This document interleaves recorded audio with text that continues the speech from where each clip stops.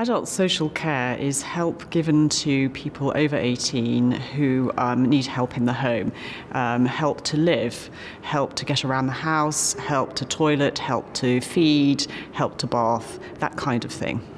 Well, the key issue is there isn't enough of it. Budgets have been cut.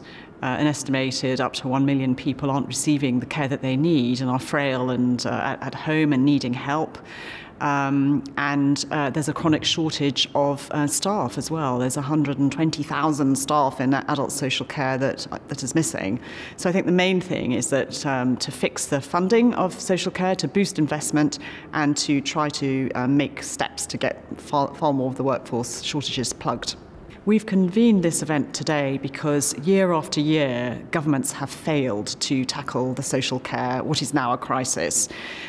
There's been white paper after white paper, green paper, numerous commissions, lots of options on the table, and some of them have got so far as to get onto the statute book, but they have not been enacted. So there's political failure here, which is fairly disgraceful, and we now think that the social care system is at a tipping point that something now needs to be done. Three main things now need to be done. Firstly, there needs to be cross-party consensus, political will to get reform over the line for social care.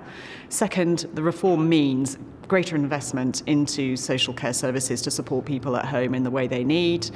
And third is to make every effort to plug the workforce gaps, which are producing chronic workforce shortages, which is probably just as big an issue as the investment issue.